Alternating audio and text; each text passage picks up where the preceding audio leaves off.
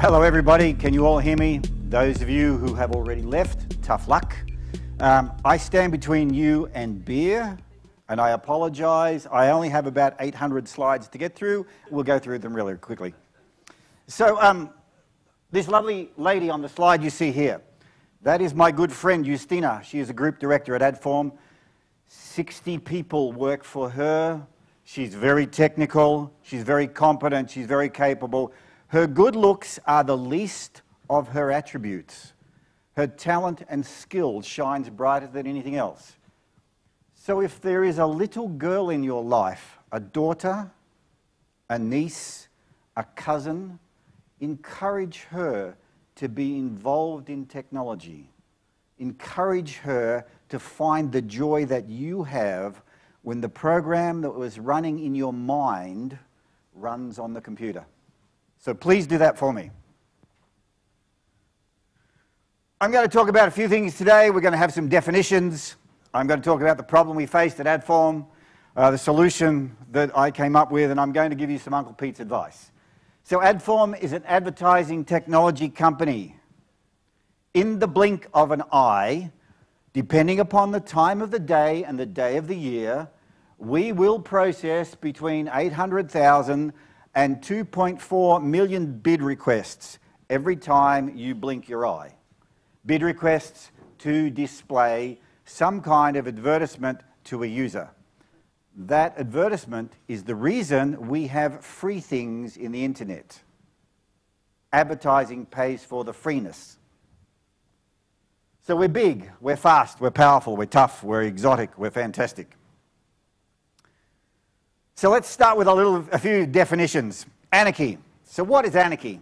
Anarchy is a situation without rules. So you can have anarchy in a social situation, in a governmental situation. You can also have it in a software development situation. Most startups start with a form of benevolent anarchy. Anarchy is not bad. It allows you to do things really quickly, but it doesn't scale. So what's sustainability? Well, we know what that is in an environmental situation. You know what that is when it comes to your bank account and your income. So if your outgo is greater than your income, it's not sustainable. You'll eventually have a catastrophe at some point in your life. Okay, in business, sustainability is having a viable product or service forever. That means you continuously make money. If you've done any game theory, you'll know that business is an infinite game. You just want to stay in the game. Usability. What's usability? Usability in the simplest terms is that people want to use what you have. If you want to have a very, very secure system that nobody hacks into, make it something that nobody wants to use, and they won't bother. So usability is what everybody wants to use. That's the plan. So at Adform, we had a problem. Here is our problem. We had an inconsistent user experience. So to use my native Australian, I would have said a shit user experience, but I don't want to offend anybody. We'll stick to inconsistent. We have 130 different applications. We had multiple sign-on. Every JavaScript framework that you've ever heard of and some that you've never heard of. Multiple JavaScript dialects, like there's a war between pure ES6 people and TypeScript. And to me, that's a pub discussion. As you know what a pub discussion is, arguing which is the best religion or which is the best football team. There isn't really an answer. We had no common UI components. We had every kind of web technology that you in your life have ever heard of. How many of you are older than 38 years? Okay. Other than the 3 people who put their hands up, I was writing code before all of you were born. And so there is lots of web technology. We had little shared code and little shared services. Shared code was a friend of yours gave you some code that you used. How dumb is that? And we have what in AdForm people call an API layer. It's really a services layer, but we have more than 400 public endpoints and more than 650 internal, secret, somewhat compliant to standard endpoints. And it's a disaster. They all have their own unique dialects. So how you speak to one API and how you speak to another is different. You know, things like pagination, it might be offset and limit, or it could be page and page size. Everything. So what we have is a big bag of stuff. Loads and loads of features. You'll notice that I have used the band-aids there for a reason. It's good symbology. The user experience is a bit strange, but it makes money and it is usable. You just have to be trained to use it. Okay, that's not sustainable. So I've given you 4 areas of our user-facing applications. So we have things like publishers, the people who publish a website and sell space. Then we have campaigns, the people who represent advertisers who want to put something in the space of publishers. Creative, who make things to be put in the space of publishers. And the mystical DMP that trail through all of this noise and discover the signal that represents you inside it. Symbology, once again, we've got Lego, we've got a bespoke plastic model, we've something made out of cardboard or card, and we've got Playmobil. That's good symbology as to the technology and problems we have in AdForm. In additionally, this is one navigation map in one of the small applications we have. The tiny blue things in there represent the pages, and the black lines represent the possible navigation paths, the link you can go through. Okay? This is Anarchy. This is where you get to choose to do everything you want to do, and you do it for the best righteous reasons, but you end up with this. It's not sustainable. So a year and a half ago, I courageously stood before the founders of the company and everybody at the C-level, and I told them this. It's marvelous. It's like, oh, perhaps I won't have a job next week, but not really. Okay, so we worked on that, and we got them to make a decision. We wanted to go from anarchy to reusability and sustainability. The goals are these. We want a consistent user experience. We want people to like to use the system and to guess how to do the things they haven't been trained in. What's a good user experience? Whether you love or hate Apple, it doesn't matter. They invented a thing called an iPad, and before they brought it out, they took it to Mexico, and an illiterate 5-year-old was able to work out how to use it. That's the way we should build applications for user experience. We want to have a portable, practical front end so that if the UI changed to exotic things, mobile devices, Siri or Alexa or whoever, or things that we haven't invented yet, we haven't thought of yet, maybe in 5 years' time we'll all be wearing contact lenses with augmented reality in the front of them. Who knows? We want to be able to have a user interface that works for that. We needed a common set of tools, common set of frameworks, a common language, data structures and patterns, and software engineers who could move from one project to another without having to get a new degree, you know, a PhD in data management or a PhD in campaigns. They don't have to relearn for 6 months before they can become productive. Okay, the solution, and this is my fault. There's a quiz on this afterwards, by the way. You need to copy down all of this, and I'll be asking questions. No, I'm not. So we wanted a front end that was a single web page application. For crying out loud, this is the second half of the second decade of the 21st century. We should be doing things the same way that we'd learnt 20 years ago, but somehow got lost in the 2000s.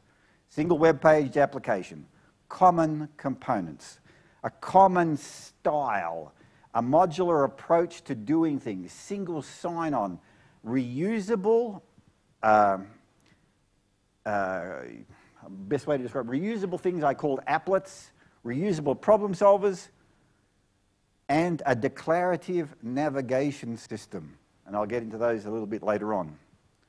On the back end, we wanted to have a single endpoint. So you don't have to know more than one, and a single dialect to speak to that endpoint. So there was only one language involved, one protocol involved speaking to the endpoint. And then we wanted a modular way to describe the entities that related to the business. The other thing we instituted was this notion of personas. If you were a UML person, you will know these as actors, and that an actor had a use case or a set of use cases. Well, personas and scenarios are the same thing. So who uses the system, and what do they do with it?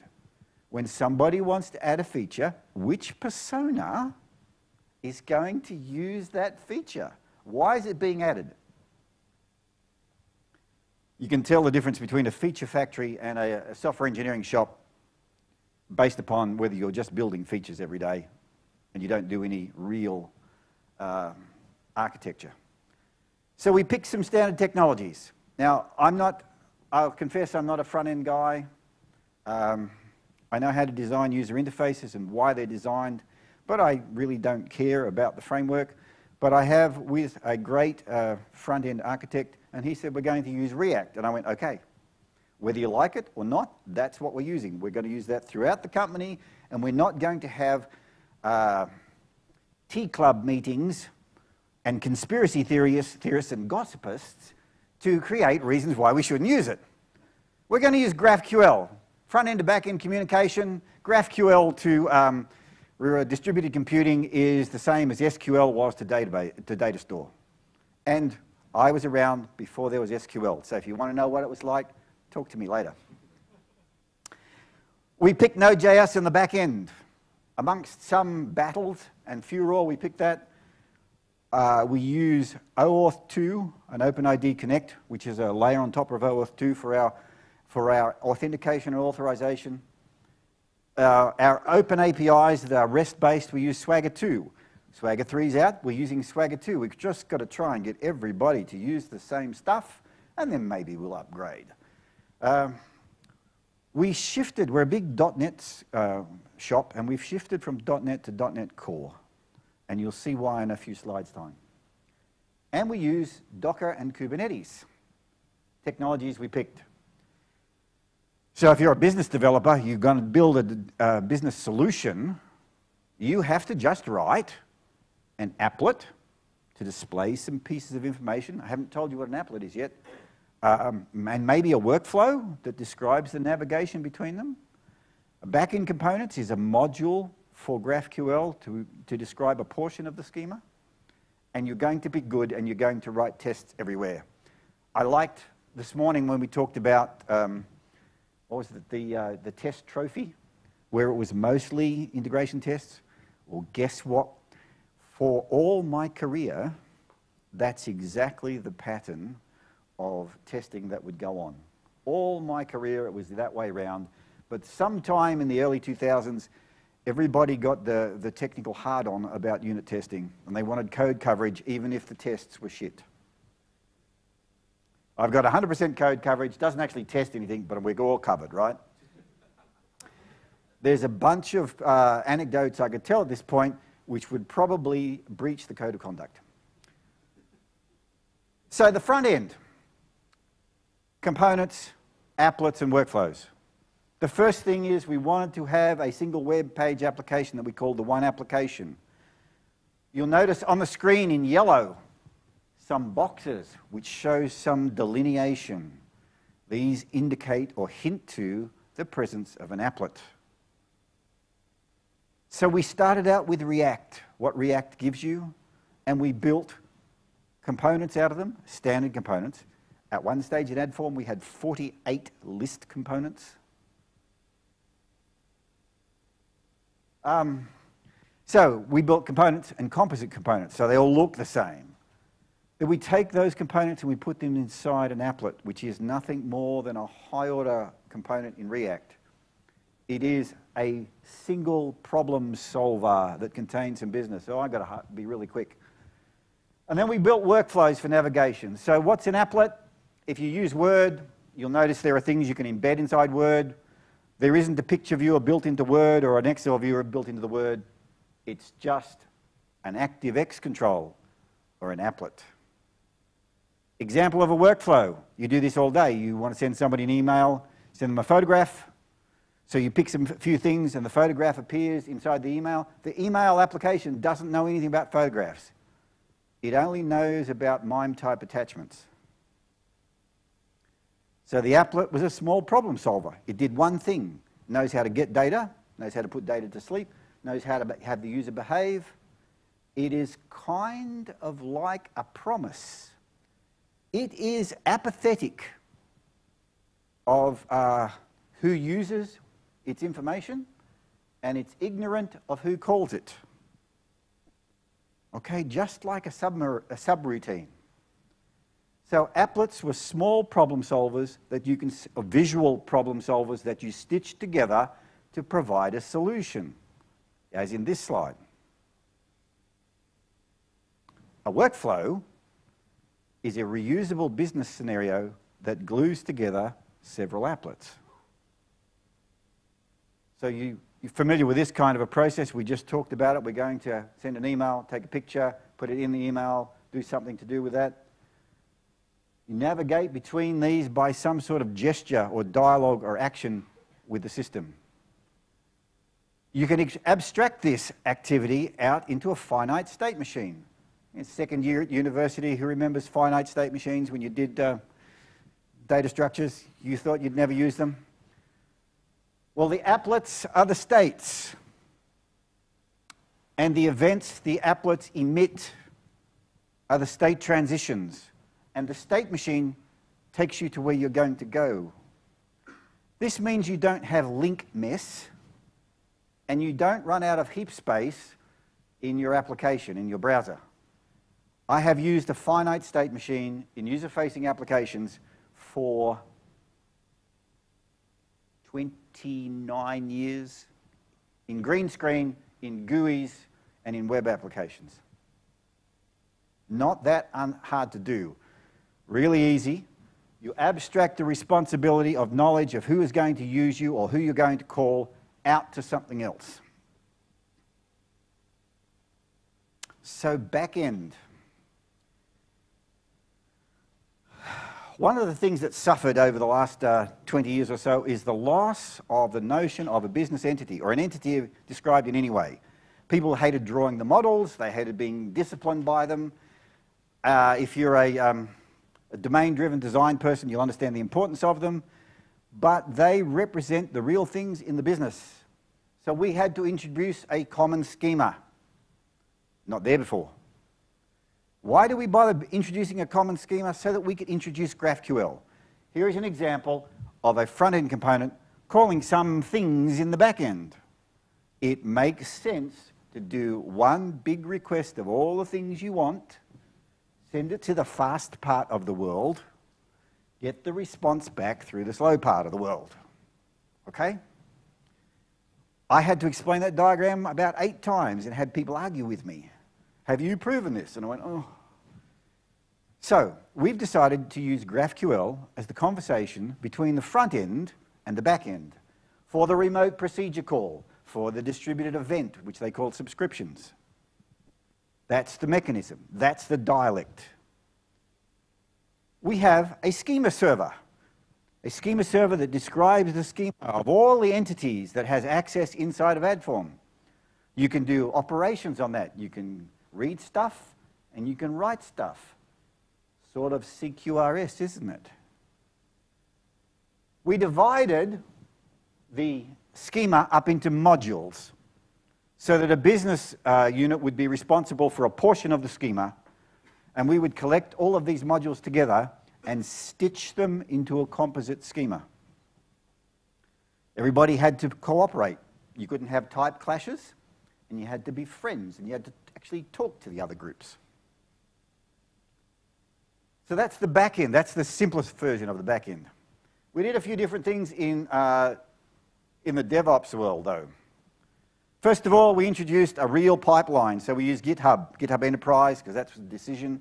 We use Drone as our CI/CD.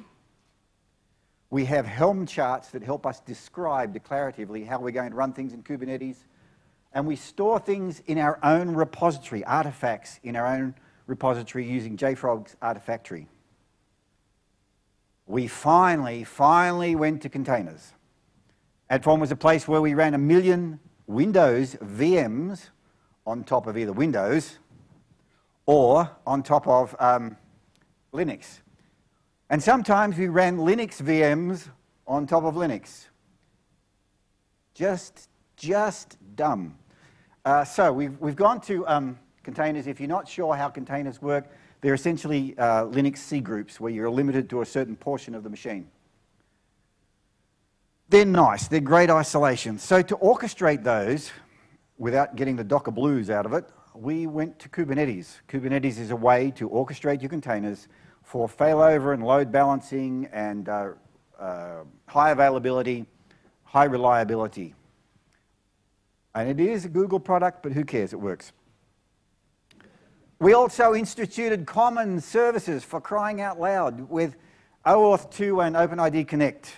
That's now a service in Adform. You don't write it in your application. We used Elk for our logging, so you can write stuff and magically you have just an appender that sits in your log. It goes to Elk and you can search it later on.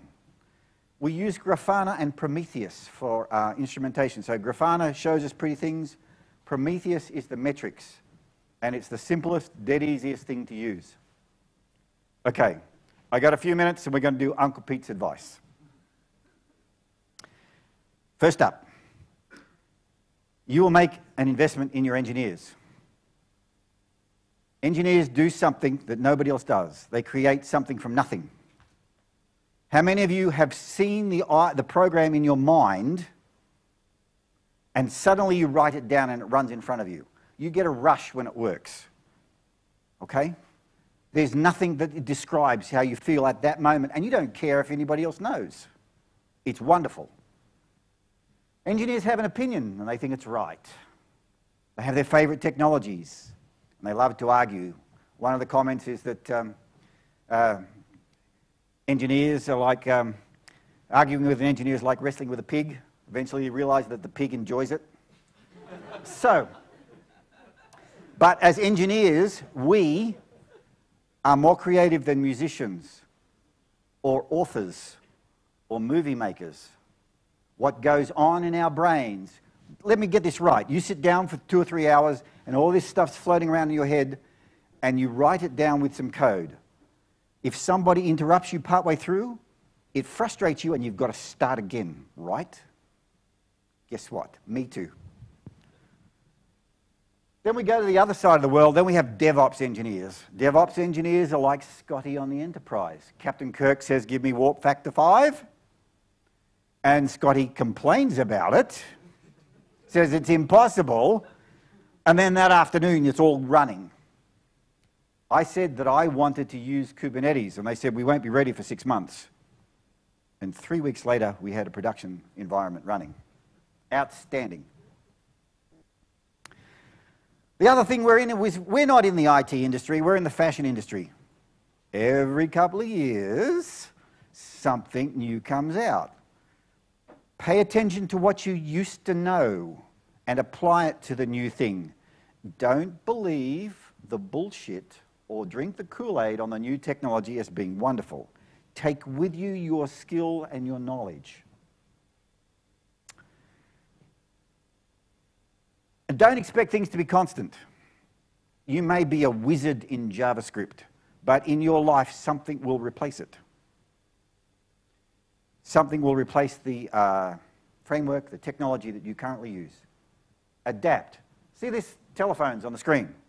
That was a telephone in my home when I was little, and now I have a supercomputer in my pocket that is amazingly powerful, that can recognize my voice, does all that signal processing to do that recognition.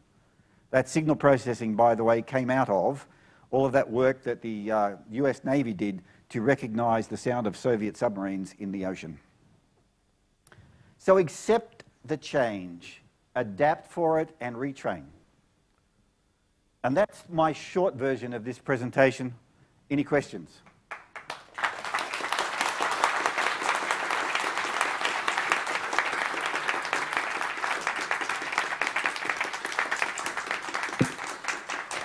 Who has a question for Mr. Milne? Somebody asked me what programming language did I first program in. Here's a good one. And the answer is? Pascal. I'm a little bit curious about the RESTful services that y'all have at Adform, mainly because they're exposed via GraphQL interface. So I'm wondering if there was further consideration there about backend inter-service communication. Was REST, rather, why was REST chosen, and was things like gRPC considered? Okay, this is a very interesting question. So the question is about why are we using REST internally in Adform and not something nice, technically seductive, fast and powerful and modern like gRPC? Okay, I think I've answered the question. Inside a big organization, we have 350 developers, and we probably have 80 concurrent projects. And architecture in Adform is brand new. So the initial step, the initial toe in the pool, was to wrap some of the REST APIs and put a GraphQL front end on them. That was the first step. The commandment from Uncle Pete is that from new user-facing services, we'll need to have a GraphQL interface where we'll link to them remotely, by the remote link capability. But I would love it if the inter-service communication, the IPC, inter-process communication inside of Adform was something modern and sensible like gRPC. That would require us to have an entity, a business entity model, and I would have to convince some recalcitrant, look the word up, recalcitrant software engineers that this was a change and that they weren't going to lose their jobs. Okay? There are many people in Adform who have become baptized members of the REST community. And that's a very good question to ask. So please, remember, technologies change. I have a master's degree in computer science. It was all before you were born, and it was a master's degree in distributed computing. And I used DCE and Corbar. Raise your hand if you know what I'm talking about. No, yeah. And then it was DCOM, and then it moved on to other things. So things change. Other questions? Next. Come on, this guy is a wealth of information. He's like, we hit the jackpot here. You must have another question. Someone. Can you tell us maybe a little bit about the security? Because everything what's new, it brings like lack of a security and all those. Okay, so security is an interesting component of it. So there is the authentication part where you are positively identified as being the user you claim to be. So we have a service inside of Adform that delegates that completely, and it uses OpenID Connect for that. Authorization is a far more sophisticated process. You know that you can defend a portion of your API system with an OAuth scope, which is a mechanism that's proven, that's verifiable. It's inside your access token. In addition to that, you have the notion of permissions, what you're allowed to do inside the application. So you may have paid for the cat portion of the application or the dog portion of the application, but not the owner portion of the application. So you have to build some kind of secure way to secure the permissions that you can display to a user in the interface, or to check their behavior when they get to the back end. So this is usually outside the simple purvey of an access token. You can use, I can't remember the term, you can use the, what do they call it? I'll remember it after I finish speaking. You can use parts of an access token to give you, but the access token could become very, very big. And you usually pass the access token as a bearer token in the header. So you can't have an elephant that represents your capabilities being sent from front end to back end. Otherwise, you'll spend 99% of your latency in the header and 2% in the actual business part of it. So you may have to have the notion of capabilities or permissions that live in two places. something that you present to the user, but in a summary way that you can pass on to the back end for people to access. It's not a trivial subject, and there isn't a one-shot that fits all. They're called claims in an access token. As an American, we know this term, claims, yeah. Yeah, yeah. It's with a capital of lawsuits and claims. Security, my God, very good question. Anyone else have a question for Mr. Milne? See? There's two of them over there, so don't... Yes, no, I'm here for the long run. So I got a question. So how long did it took to first maybe another way? Was it like on one single pass to do the whole architecture, to choose the technologies? Oh, gosh, no. And how long did it took, and what was the size of the team that was actually architecting it and then implementing it? Okay, so it's a different kind of a question. So about a year and a half ago, I stood in a conference room with the CIO, the front-end architect, the UX expert, I won't say designer because he does more than that, and the VP of platform, and we all went, who else feels like we have to rewrite AdForm? Just the user-facing applications, not the bits that run inside. So me and the front-end architect sat down. I said, what's the best technology? What's your favorite one? What's the one that works? And he came up with that. I coined the phrase of applet because it's been around for years and it works, and it's like an ActiveX control, but for the web. Think of it like that. Then we looked at the back-end technologies, and a colleague of mine had looked at GraphQL. So I looked at GraphQL. Here's a little anecdote. I initially was going to write the back end as a prototype in Scala, because you can use the Akka library and scale it really nicely, and it's pretty good. It gives you a nice flat performance graph, and it works in JVMs, which could work in containers. But after 3 weeks of working in GraphQL in Scala, my hair was dark before I started that, by the way. I kept reading and went, oh, all the tools are for JavaScript. So please don't kill me at this. But I used to think JavaScript was Satan's phlegm, okay? I saw JavaScript 15 years ago, and it was just a sack of shit. So I came back, and I thought, oh, all right, I'll try it. So I learned about enough Node.js for the first time, and I learned enough JavaScript, and I learned enough Apollo tools to implement in 3 days what I had done in 3 weeks in Scala. Now, I know Scala, but I learnt Node, JavaScript, Apollo in three days and built the solution. So, from that point on, I wouldn't let anybody argue with me. The architecture evolved over 2 or 3 months. A lot of prototyping by me and the other architect. So a lot of the time I didn't know what I was doing in JavaScript, so that was where that spent. And it still has moved on. Now it's reasonably stable. I only showed you a small portion of it. It's expanded considerably about what we put in the front end, like an auth component in the front end and internationalization and stuff like that. But surprisingly easier to architect and code examples on than it is to convince people to change to use it. More time is spent in the convincing than it would take to just do it yourself. Yes, but you have to convince them because you can't scale yourself. Yes, they just think I'm an old fart who doesn't know what he's talking about, so it's okay.